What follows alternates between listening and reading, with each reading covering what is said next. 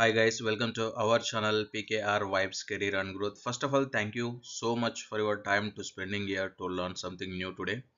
Today we will discuss about HMO and PPO difference in medical billing.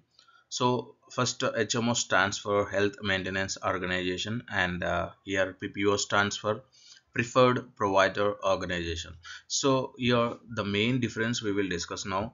The first point I given is in HMO we have to choose PCP. Here PCP is nothing but primary care provider. PCP is also known as a gatekeeper, is also known as a referring doctor. So why he is called as a referring doctor means he is giving referral to the patient to consult a specialist. So that is why he is known as a referring doctor. But in PPO there is no PCP. That is the first point. So coming to the second point, here referral is required from the PCP to consult a specialist for treatment because here the patient is choosing the PCP. No referral required because there is no PCP for the PPO plan.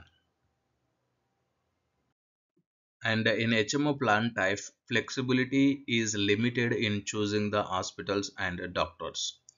And coming to the PPO plan, flexibility is high in choosing the hospitals and doctors. Coming to the HMO plan, in HMO plan, premiums are very low compared to the PPO plan. In PPO plan, the premiums are higher than HMOs since the PPO plan offers more flexibility. Guys, if you are watching my video first time and if you're not yet subscribed, could you please subscribe our channel PKR Vibes Career and Growth and hit the bell icon so that you will get every video as a notifications to your mobile. So here in HMO plan, mostly basic medical care and preventive care such as office visit, immunizations, well baby checkups and physicals are covered in HMO plan. PPO plan also these benefits are covered and also special treatment also included as well as in PPO plan. So coming to the HMO plan, in HMOs generally the HMOs are not well suited for the emergency since they have a defined procedure for emergency treatment outside its coverage area. Coming to the PPO plan, emergency treatments covered in a well suited way. So HMO plan is not that much well suited for the emergency. Coming to the PPO, emergency treatments are well covered. This is a point you have to note it. Okay, coming to the HMO plan types, restrictions are laid down by the HMO's range and scope of treatment because specialist can be seen only after a referral from a PCP. PCP may choose to refer to his own network or preferred group of doctors within the in-network HMO's doctors. So generally what I'm telling in HMO plans there are a restrictions are there.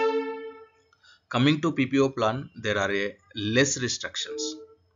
Why? Because referrals are not required to see the specialist in the network. That is why it is a less restrictive. There is no referral, directly you can go for your specialist. So that is the point here in PPO. In HMO, one more benefit is there. Uh, Actually, it is not a benefit for HMO. Why? Because in HMO, there are a no out of network benefits except emergency services.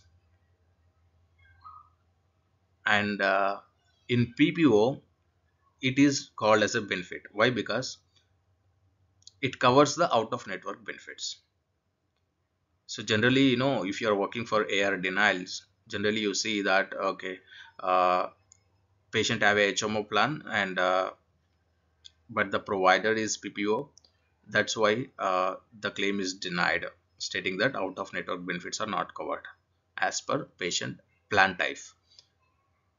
If patient is there and his plan is HMO, but he went to the doctor of PPO, and then insurance will deny that your patient has a HMO plan which doesn't cover out of network benefits. But if your plan type is PPO, then definitely they will pay to your claim. So simply you have to note point, in HMO there are no out of network benefits. In PPO there are a out of network benefits will be covered. And coming to the HMO, the cost sharing is very less. Cost sharing is nothing but PR1, PR2, PR3. PR1 is deductible, PR2 is co-insurance, PR3 is a co-payment. So we all of you know, right? Co-pay is nothing but on every visit he has to give some little fixed amount to the doctors, like $2, $10, $5, like that. And in PPO, cost sharing is very more. Why? Because he has less restrictive, nothing but it doesn't require any referral. It directly you can go for any doctor, and also he covers out of network benefits. All benefits they have, right? And also the cost sharing is also very more compared to the HMO in PPO plan. So you have to note these 2 points, very important. One is there is no out of network benefits in HMO. In PPO, out of network benefits will be covered, and in HMO cost sharing is very less compared to PPO, and compared to HMO, in PPO cost sharing is very more. That is the point you have to note it in the difference for HMO and PPO.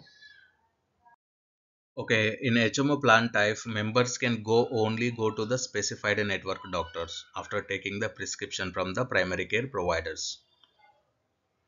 So coming to the PPO, members can go to the non-network doctors as well without taking any prescription from the PCP. So in HMO, definitely they will take the prescription or referral form from the PCP to go to the specified network doctors. But coming to the PPO, without prescription they can go to the non-network doctors as well. But the point is, in PPO, these benefits, all benefits are subject to pay higher deductibles.